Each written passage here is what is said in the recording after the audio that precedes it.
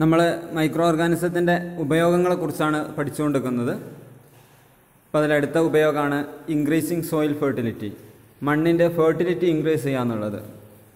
ചില ബാക്ടീരിയകൾ അല്ലെങ്കിൽ ബ്ലൂ ഗ്രീൻ ആൽഗകളൊക്കെ അന്തരീക്ഷത്തിലുള്ള നൈട്രജനെ ഭൂമിയിൽ ഫിക്സ് ചെയ്യും.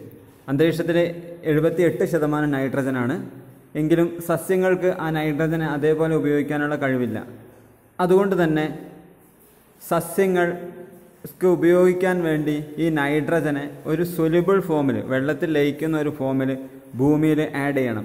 എന്നാൽ മാത്രമേ സസ്യങ്ങൾക്ക് ഈ നൈട്രജനെ ഉപയോഗിക്കാൻ കഴിയുള്ളൂ. അങ്ങനെ നൈട്രജനെ ഭൂമിയിൽ ഫിക്സ് ചെയ്യുന്ന ചില ബാക്ടീരിയകളുണ്ട്, അതേപോലെ ചില ആൽഗകളൊക്കെ ഉണ്ട്. അപ്പം ഭൂമിയുടെ ഫെർട്ടിലിറ്റി ഇൻക്രീസ് ചെയ്യാൻ വേണ്ടിയിട്ട് ഈ മൈക്രോ ഓർഗാനിസങ്ങൾ സഹായിക്കുന്നു. ഇങ്ങനെയുള്ള മൈക്രോ ഓർഗാനിസങ്ങളെ നമ്മൾ ബയോളജിക്കൽ നൈട്രജൻ ഫിക്സേഴ്സ് എന്നാണ് വിളിക്കാറുള്ളത്. അതുപോലെ തന്നെ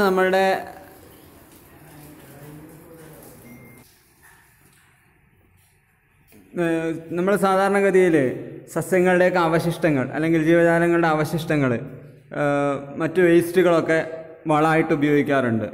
അപ്പോഴും ഈ മൈക്രോ ഓർഗാനിസങ്ങളാണ് അവയെ സസ്യങ്ങൾക്ക് ഉപയോഗിക്കാൻ പറ്റിയ രീതിയിലാക്കി മാറ്റുന്നത്. മറ്റൊരു ഉപയോഗമാണ് ക്ലീനിങ് ദി എൻവയോൺമെൻറ്റ്.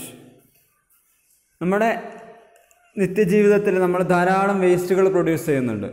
ചിലതൊക്കെ ഓർഗാനിക് വേസ്റ്റുകളാണ്, എന്നാൽ കുറേയധികം ഇനോർഗാനിക് വേസ്റ്റുകൾ നമ്മൾ പ്രൊഡ്യൂസ് ചെയ്യുന്നുണ്ട്. ഈ ഓർഗാനിക് വേസ്റ്റ് ഏതെങ്കിലും ജീവജാലങ്ങളുടെ അല്ലെങ്കിൽ സസ്യങ്ങളുടെ അവശിഷ്ടങ്ങളിൽ നിന്ന് വരുന്ന വേസ്റ്റ് മുഴുവൻ നമ്മൾ എവിടെയാണോ നിക്ഷേപിക്കുന്നത് അവിടെ നിന്നും അത് മണ്ണായി മാറും. സാധാരണഗതിയിൽ നമ്മൾ സസ്യങ്ങൾക്ക് മറ്റ് സസ്യങ്ങളുടെ ഇലകളും മറ്റുമൊക്കെ വളമായിട്ട് ചേർത്ത് കൊടുക്കാറുണ്ട്. അതേപോലെ ജീവജാലങ്ങളുടെ മറ്റ് അവശിഷ്ടങ്ങളൊക്കെ നമ്മൾ വളമായിട്ട് ഉപയോഗിക്കാറുണ്ട്. ഇതൊക്കെ നമ്മൾ ഇട്ട് കഴിഞ്ഞാൽ ഇത് മണ്ണാക്കി മാറ്റാം, അല്ലെങ്കിൽ അതിലുള്ള ന്യൂട്രിയൻസിനെ വേർതിരിച്ച് സസ്യങ്ങൾക്ക് ഉപയോഗിക്കാൻ പറ്റിയ രീതിയിലേക്ക് മാറ്റുന്നത് ചില മൈക്രോ ഓർഗാനിസങ്ങളാണ്. അതോടൊപ്പം തന്നെ അന്തരീക്ഷത്തിൻ്റെ ക്ലീനിങ്ങിൽ വളരെ പ്രധാനപ്പെട്ടതാണ്. ഏതെങ്കിലും ജീവജാലങ്ങൾ നശിച്ചു കഴിഞ്ഞാൽ, അതിന് ജീവൻ നഷ്ടപ്പെട്ട് കഴിഞ്ഞാൽ അതിൻ്റെ ഡെഡ് ബോഡി നമ്മൾ ഭൂമിയിൽ കുഴിച്ചിട്ടാലും ഇല്ലെങ്കിലും വളരെ കുറച്ച് ദിവസങ്ങൾ കൊണ്ട് തന്നെ അത് പൂർണ്ണമായി ഇല്ലാതാവും. മനുഷ്യന് സാധാരണഗതിയിൽ മനുഷ്യൻ മരിച്ചു കഴിഞ്ഞാൽ മണ്ണിനടിയിൽ കുഴിച്ചിടും. ഒരു 2-3 വർഷം കഴിഞ്ഞ് നമ്മൾ അത് അവിടെ നോക്കുകയാണെങ്കിൽ വളരെ അപൂർവമായിട്ട് ചിലപ്പോൾ നമ്മളെ ശരീരത്തിലെ ഏറ്റവും ഉറപ്പ് കൂടിയ ചില അസ്ഥികൾ മാത്രം ബാക്കിയുണ്ടാവും. ബാക്കി മുഴുവൻ നശിച്ചു തീർന്നിട്ടുണ്ടാവും. നമ്മളെ വീട്ടിൽ നമ്മൾ വല്ല എലിയോ കോഴിയോ ഒക്കെ ചത്തതിന് ശേഷം കുഴിച്ചിട്ടാൽ കുറച്ച് ദിവസങ്ങൾക്ക് ശേഷം തന്നെ നമ്മൾ നോക്കിക്കഴിഞ്ഞാൽ അത് പൂർണ്ണമായി മണ്ണായി മാറിയതായിട്ട് നമുക്ക് കാണാൻ കഴിയും. അങ്ങനെ മാറുന്ന സമയത്ത് അതിലുള്ള ന്യൂട്രിയൻസിനെ എല്ലാം വേർതിരിക്കുകയും സസ്യങ്ങൾക്ക് ഉപയോഗിക്കാൻ പറ്റിയ രീതിയിലേക്ക് മാറ്റുകയും ചെയ്യും. ഇതിൽ വളരെ പ്രധാനപ്പെട്ട പങ്ക് വഹിക്കുന്നതാണ് മൈക്രോ ഓർഗാനിസംസ്.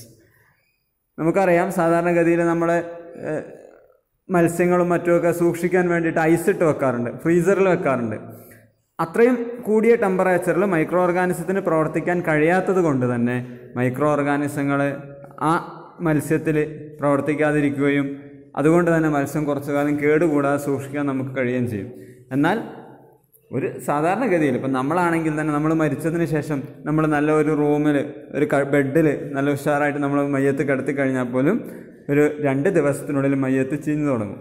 ഡെഡ് ബോഡിയിൽ നിന്ന് സ്മെല്ല് വന്നു തുടങ്ങും. കാരണം നമ്മുടെ ശരീരത്തിലുള്ള പല മൈക്രോ ഓർഗാനിസങ്ങളും നമ്മൾ ജീവിച്ചിരിക്കുന്ന കാലത്ത് നമുക്ക് ബെനിഫിഷ്യലാണ്. അതേപോലെ മരിച്ചു കഴിഞ്ഞാൽ നമ്മുടെ ശരീരത്തിനെ നശിപ്പിക്കാനും ഇതേ മൈക്രോ ഓർഗാനിസങ്ങൾ തന്നെ ഉണ്ടാവും. അപ്പോൾ ഇങ്ങനെ ഡെഡ് ബോഡീസ് നശിച്ചു പോയിട്ടില്ല എങ്കിൽ ഭൂമിയിലെ ജീവിതം വളരെ ദുസ്സഹമാവും. ഭൂമി ഉണ്ടായി ഇത്രയും കാലം കൊണ്ട് മരിച്ച കോടിക്കണക്കിന് ജീവജാലങ്ങളുടെ അവശിഷ്ടങ്ങൾ ഭൂമിയിൽ അതേപോലെ നിൽക്കുകയാണെങ്കിൽ നമുക്ക് ജീവിക്കാൻ കഴിയാത്ത അവസ്ഥ വരും.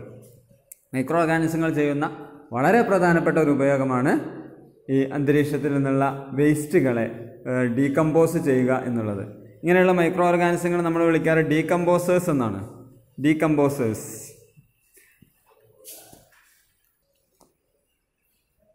എത്ര ഹാംഫുൾ ആയിട്ടുള്ള സബ്സ്റ്റൻസ് ആണെങ്കിലും അതിനെല്ലാം മൈക്രോ ഓർഗാനിസംസ് സാധാരണഗതിയിൽ ഡീകമ്പോസ് ചെയ്യും. എന്നാൽ ഡീകമ്പോസ് ചെയ്യാൻ കഴിയാത്ത വസ്തുക്കളുണ്ട്. പ്ലാസ്റ്റിക് പോലെ അല്ലെങ്കിൽ ഗ്ലാസ് ബോട്ടിലുകൾ പോലെയുള്ള സാധനങ്ങൾ മൈക്രോ ഓർഗാനിസങ്ങൾക്ക് ഡീകമ്പോസ് ചെയ്യാൻ കഴിയില്ല.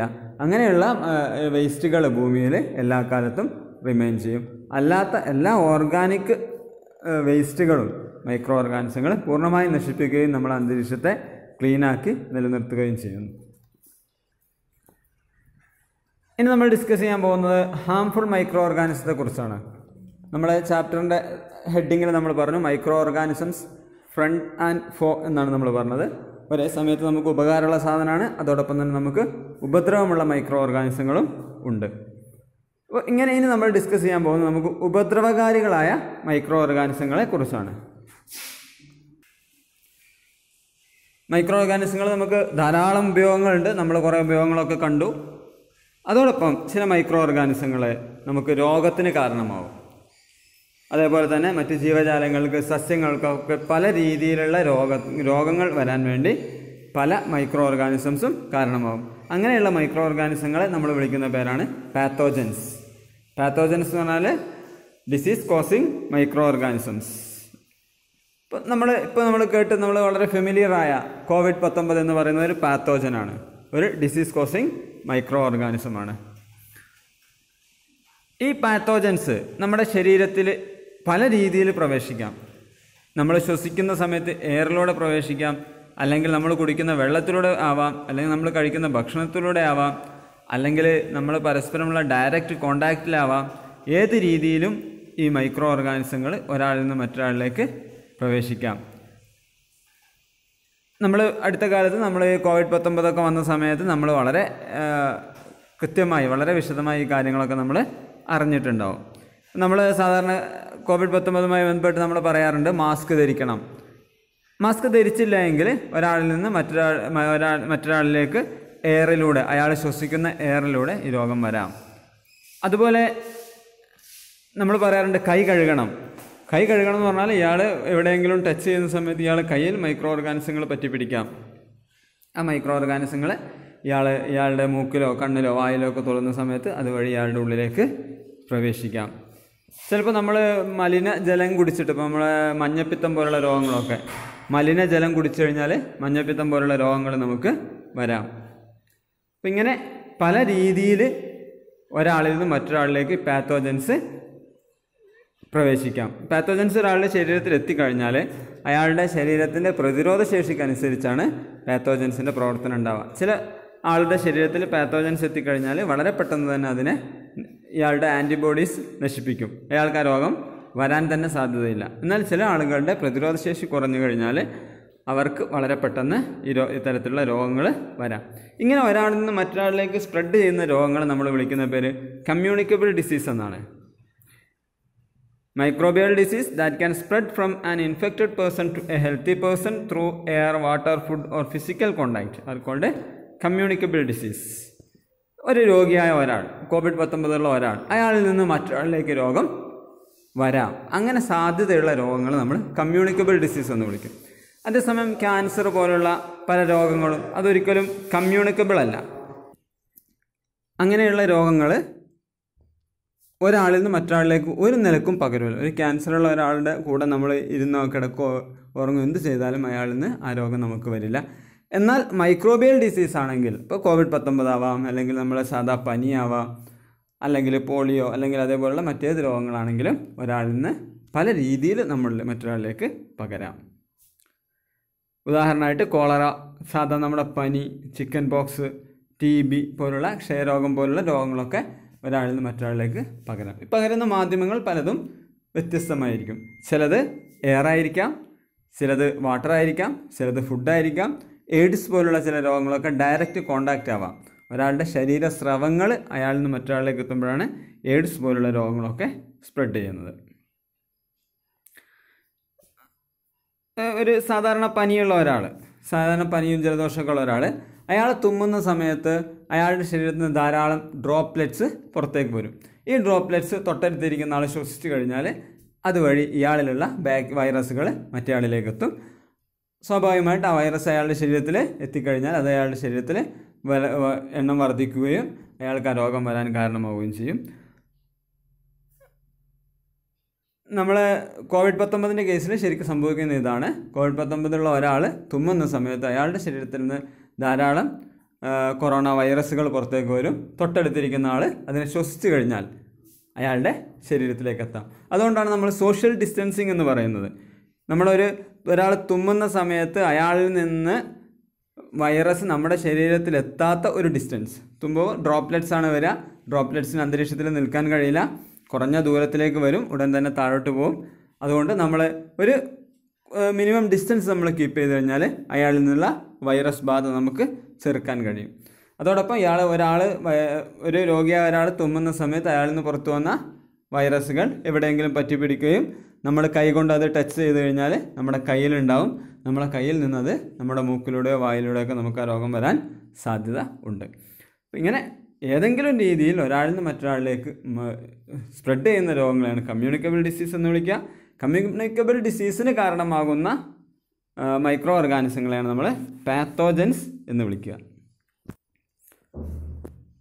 ഇനി ചില ഇൻസെക്റ്റുകൾ അല്ലെങ്കിൽ ചില ആനിമൽസൊക്കെ കാരിയേഴ്സായിട്ട് ആക്ട് ചെയ്യും. ഡിസീസ് കോസിങ് മൈക്രോബ്സിൻ്റെ കാരിയറുകളായിട്ട് ആക്ട് ചെയ്യും. നമ്മൾ പറഞ്ഞു COVID-19 അത് നമുക്ക് ഡയറക്റ്റ് നമ്മളിലേക്ക് വരികയാണ്. എന്നാൽ ചില രോഗങ്ങൾ, ഇപ്പോൾ ഡെങ്കിപ്പനി വരുന്നത് കൊതുകുകളാണ്. അപ്പോൾ ഈ ഡെങ്കിപ്പനിക്ക് കാരണമായ പാത്തോജൻ ഈ കൊതുകിൻ്റെ ശരീരത്തിൽ ഉണ്ടാവും. എന്നാൽ ഈ കൊതുകിന് ആ രോഗം വരികയല്ല. നമ്മൾ നിപ്പ വന്ന സമയത്ത് നമ്മൾ വവ്വാലിനെ കുറിച്ച് പറഞ്ഞിരുന്നു, എലിപ്പനി നമ്മൾ പറയാറുണ്ട്, പല രോഗങ്ങൾ. അപ്പോൾ ചില രോഗാണുക്കൾ ചില പ്രത്യേക ആനിമൽസിൻ്റെ ശരീരത്തിലുണ്ടാവും. അത് ആ ആനിമലിനെ ബാധിച്ചോളണമെന്നില്ല. ആ ആനിമലിൽ നിന്നത് മറ്റുള്ള മനുഷ്യരിലേക്കോ അല്ലെങ്കിൽ മറ്റുള്ള മൃഗങ്ങളിലേക്കൊക്കെ അത് സ്പ്രെഡ് ചെയ്യും. അങ്ങനെ രോഗകാരികളായ മൈക്രോ ഓർഗാനിസത്തിനെ വഹിക്കുന്ന ജീവികളാണ് നമ്മൾ കാരിയേഴ്സ് എന്ന് വിളിക്കുക. നമ്മുടെ വീട്ടിലൊക്കെ കാണുന്ന ഹൗസ് ഫ്ലൈ, സാധാ ഈച്ച ഒരു കാരിയറാണ്. ഈച്ച ചെയ്യുന്നത് നമ്മൾ ഏതെങ്കിലും എക്സ്ക്രീറ്റ അല്ലെങ്കിൽ വോമിറ്റിംഗ് വേസ്റ്റ് അങ്ങനെ ഏതെങ്കിലും സാധനം, എന്തെങ്കിലും വേസ്റ്റിലൊക്കെ പോയിട്ട് ഈച്ച പോയിരിക്കും. ഇരിക്കുന്ന സമയത്ത് അതിൻ്റെ കാലിലൊക്കെ ധാരാളം മൈക്രോ ഓർഗാനിസംസ് പറ്റിപ്പിടിക്കും. ആ ഈച്ചയെ അതൊരു നിലക്കും ബാധിക്കില്ല. ഈച്ച അങ്ങനെ പറന്നു വരും. എന്നിട്ട് നമ്മളിങ്ങനെ ഭക്ഷണം കഴിക്കുന്ന സമയത്ത് നമ്മൾ ഭക്ഷണത്തിൽ വന്നിരിക്കും.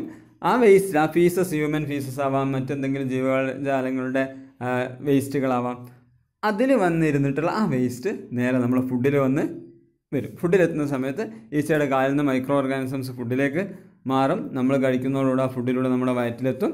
വയറിളക്കമോ ഛർദിയോ മറ്റു പല രോഗങ്ങൾക്കും അത് കാരണമാകും. അതായത് ഹൗസ് ഫ്ലൈ എന്ന് പറയുന്നത് പാത്തോജൻസിൻ്റെ ഒരു കാരിയറാണ്. അതുപോലെയാണ് കൊതുകുകൾ.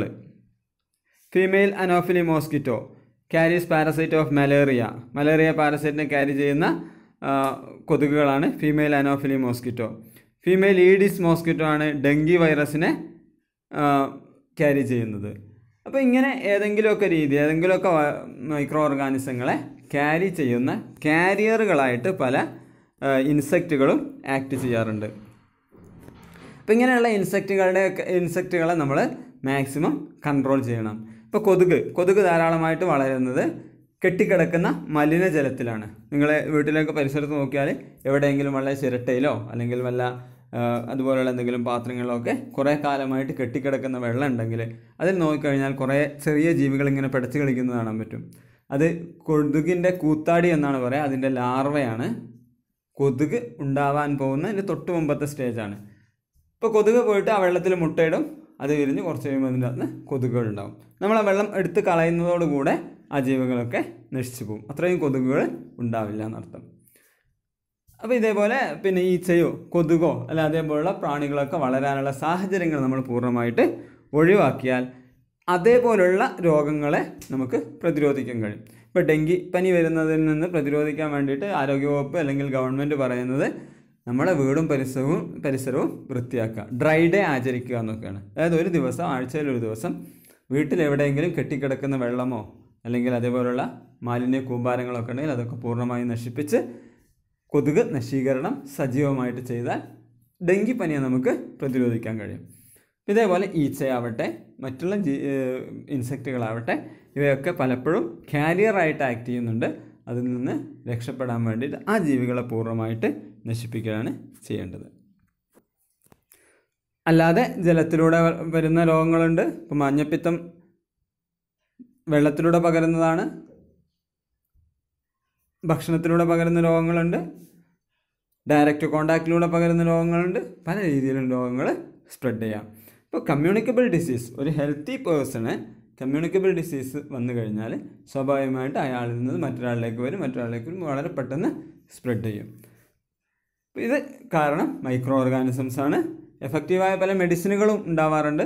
ചിലപ്പോൾ ഒക്കെ നമ്മൾ COVID-19 പോലെ എഫക്റ്റീവായ മെഡിസിനോ അല്ലെങ്കിൽ വാക്സിനോ ഒന്നും ഇല്ലാത്ത രോഗങ്ങളും വരാറുണ്ട്.